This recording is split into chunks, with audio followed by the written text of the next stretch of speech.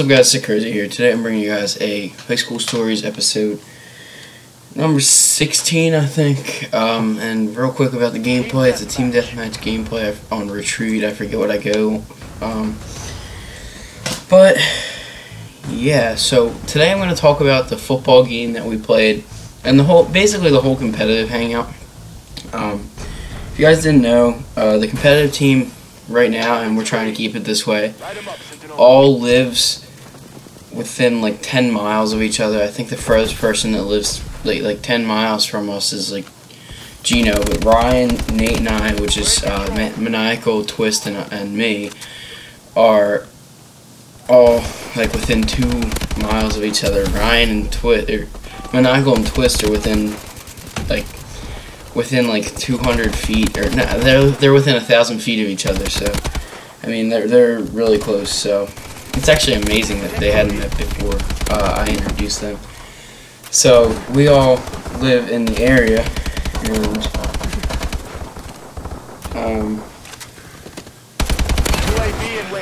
they all live in this area, and we decided that it would be cool if we could all hang out as a competitive team. So we said 12 o'clock on Saturday, and it ended up no one got here until about 1:30, and that was Maniacal. Twist got here about 2, and Zorks got here about 3. So we were originally all supposed to get lunch, but we didn't feel like waiting for Zorks. So we went up and grabbed Chinese food from a Chinese restaurant that's like it's not very far from my house, probably about a quarter mile.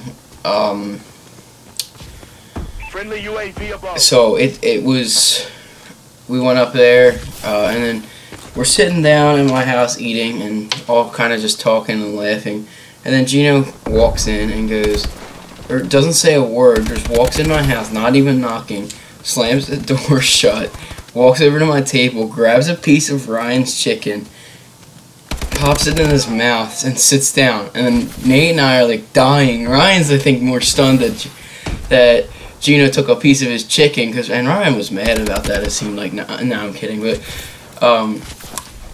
yeah, he stole a piece of Ryan's chicken and just sat there. Nate and I are dying. Ryan was laughing, but not as hard as Nate and I, because I guess he doesn't know Gino's personality as well as Nate and I do.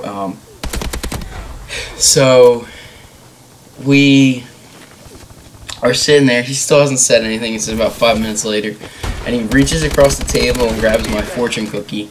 So I grabbed Nate's, or no, I grabbed Ryan's, and Ryan stole Nate's, and then Gino stole Nate's from Ryan. So Gino got 2 fortune cookies, I got 1, and yeah, that was funny. But then we decided we were gonna go play football. About 3:30, which was stupid because we hadn't even digested our food yet.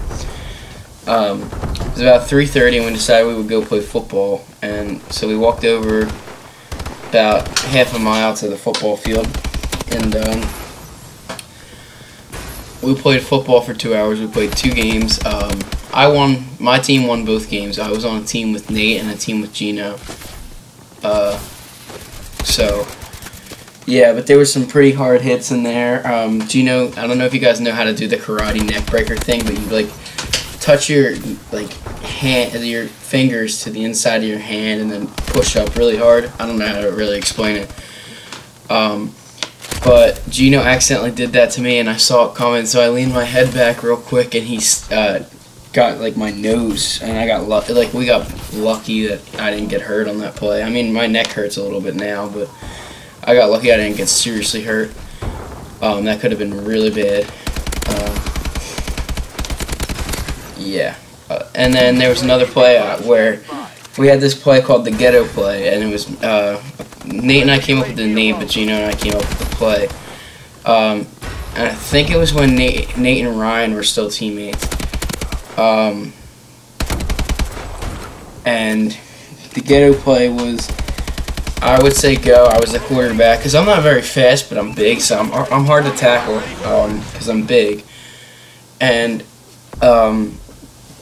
So I would say go. I would pitch it back to Nate. Then he'd be the quarterback, but he could run. Like we were doing, that you could only run if you were getting blitzed. But in that situation, or like you could hand it off too. But in that situation, he could technically run, and it actually fooled Ryan and Gino, or Ryan and Nate the first time we did the play. Ended up scoring a touchdown, probably about 20-yard touchdown pass. I was wide open, no one was on me, because they didn't know what to do. They kind of just stuck Gino because they thought he was going to run, and yeah. So anyway, then the next time we did that play, I was running. Ryan's coming to tackle me, and he jumps on my back and lands on top of me. Then the next time I go out for a pass, Gino got me wrapped around the waist, can't get me down, but I'm not moving. He's got a strong grip, and I can't move. So I was just going to say, I'm down, and I heard Ryan coming, so I said, I'm down, I'm down, I'm down. Well, Ryan decides to jump on top of my back and bend me in half like an anaconda, and that hurt so bad. I landed, my legs were where Gino was, and my head was on the other side of Gino. It hurt so bad. I mean, I got up.